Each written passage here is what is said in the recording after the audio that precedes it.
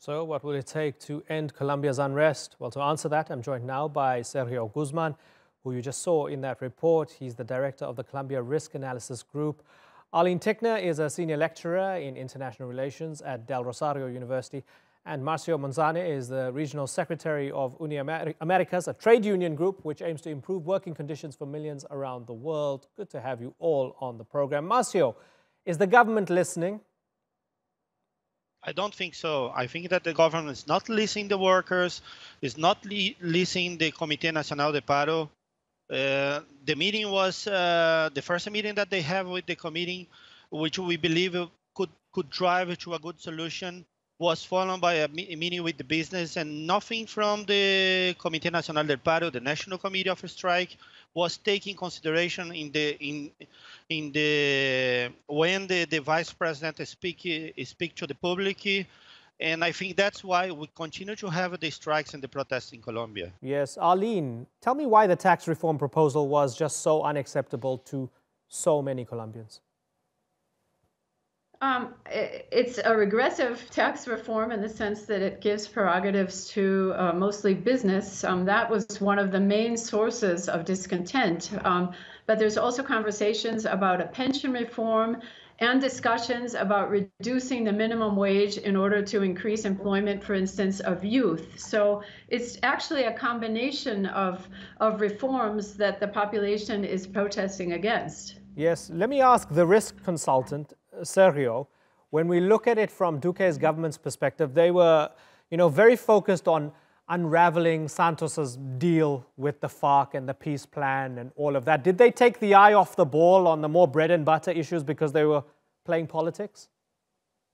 Well, in a way, the government's political agenda has been the first thing on the docket. And unfortunately, that hasn't yielded significant results to the government. See, they tried to introduce the same financial reform the first semester of last year, but they were unable to. But that was followed by the president's objections to the peace agreements, where he was unable to consolidate a majority in Congress. So even though President Duque says that he wants to lead primarily an economic agenda, his party is more focused on the political agenda. Arlene, how much is this connected to the political issue, the fact that Duque came in on a mandate to undo a lot of what Santos did before him? I think it's all connected.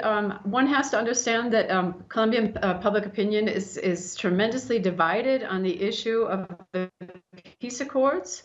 But in fact, the Duque government's reluctance to implement many aspects of the accords and his stalling has actually fueled the discontent of many sectors of Colombian society. And this now mixes with all of these other demands related to tax reforms, pension reform, reform of working laws, education, amongst other issues such as inequality. So I think we're seeing a combination of factors lending themselves to many different sectors of society taking the streets to protest. Marcio Monzane, is this something that's about more than just tax reform for you?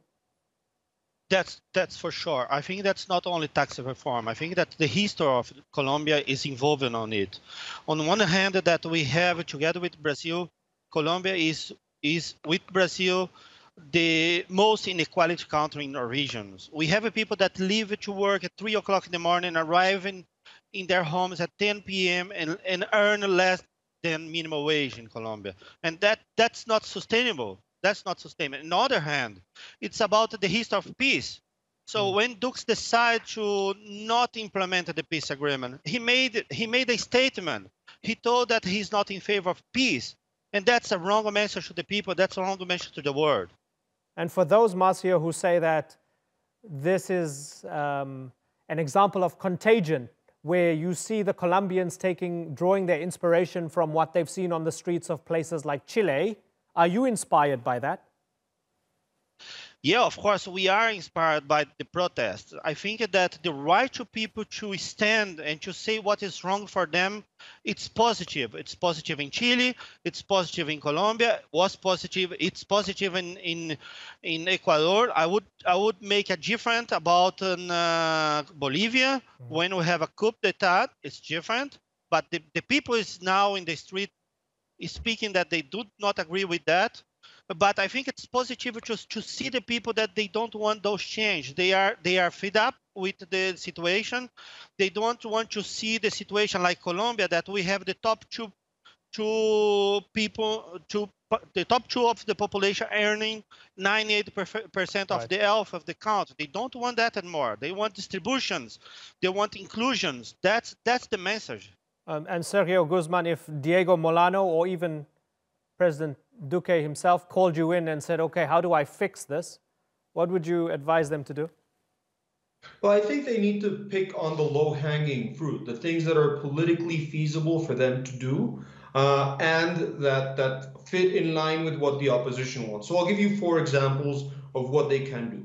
First, they can reduce the salaries of members of Congress. Even though that sounds silly, it's a very symbolic move. In Chile, 50% of salaries for Congress were reduced, and it was a unanimous vote done by Congress. The second thing they could do is directly dialogue in sincere efforts with the strike committee, like Marcio was saying. I think that the government has tried to make very broad the debate and the discussion, and that's taken away a little of the agency from the people who are protesting. I think that the third thing that I would do if I was the president, I would really concentrate on the anti-corruption points, on the anti-corruption consultation points, which is a unifying factor in many of the people's anxiety and many of the people's frustration. And finally, the fourth thing that I would do is I would start a commission to investigate abuses by the authorities and by the police to the strikers, because that is one of the things that creates a unifying narrative among many of the people who are going out. That entices them to go out to vote and to go out to the streets even more. Right. An 18-year-old was actually killed by a police projectile. Arlene, to the point of direct dialogue, from the outside looking in, it seems as if Duque has handled this in a very corporate way. It's bringing in the stakeholders to have a sort of corporate discussion about this. Do you think he's lacked heart in directly reaching out to people and saying, hey, I'm here to listen to you.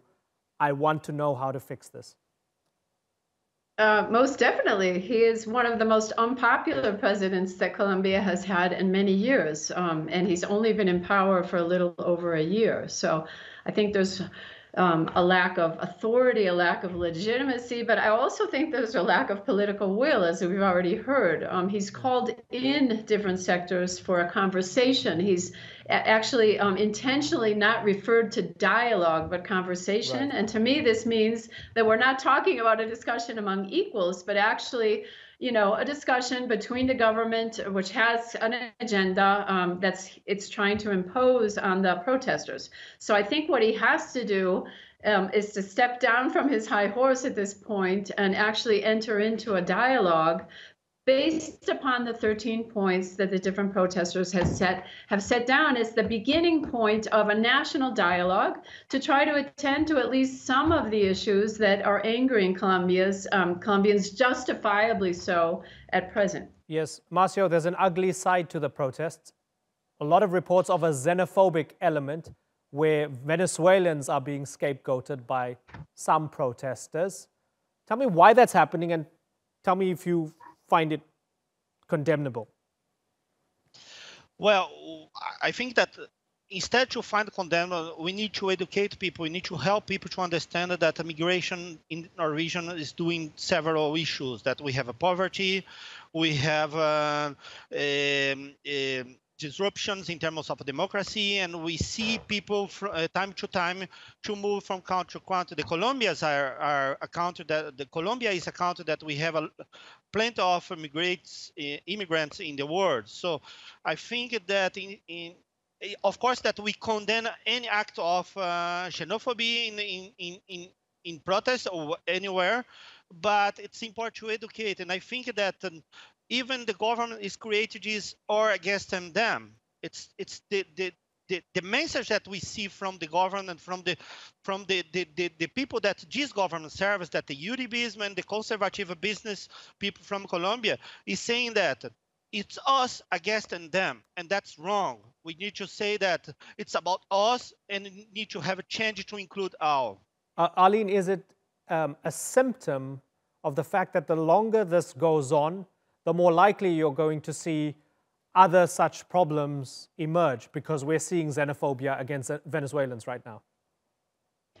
I would have to say that compared to other contexts in which there's large immigrant populations, Colombia has been up until now an exception in terms of strong xenophobic tendencies.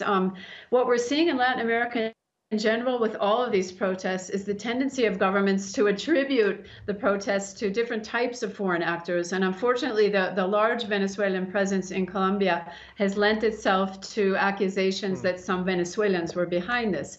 I don't actually see this necessarily getting worse if the protests continue, simply because I guess in Duque's defense, and I would defend him on very few issues, the government has made efforts to try to separate its opposition to the Maduro government in Venezuela from the Venezuelan population in Colombia that is here, given the dire circumstances being faced in Venezuela. So I don't really see that this will necessarily continue. Right.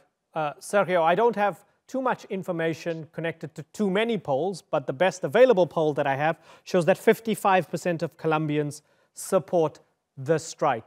Tell me what that means.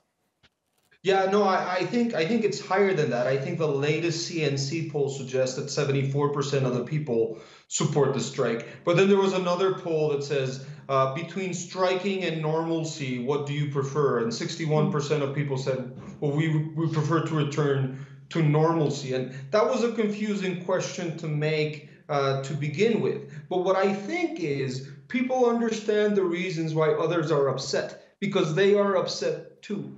They don't feel that economic growth is getting to them. They don't feel that the business sector is being responsible enough. They feel that the government has left them behind. And I think, you know, to Arlene's point, I think that there's an important thing to also give the government credit for. In the past, a lot of governments to dispel the protests would sign whatever piece of paper was put in front of them. They would say, okay, what do you want?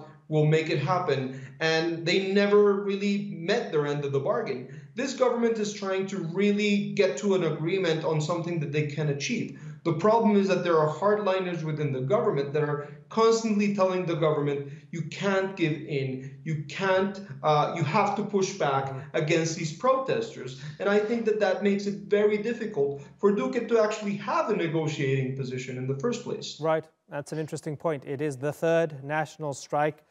It remains to be seen where this will go and how much bigger it might be. I have to wrap, but it's been a pleasure talking to all of you, Sergio Guzman, Arlene Tickner, and Marcio Monzane. Thank you very much for joining us here on the Newsmakers.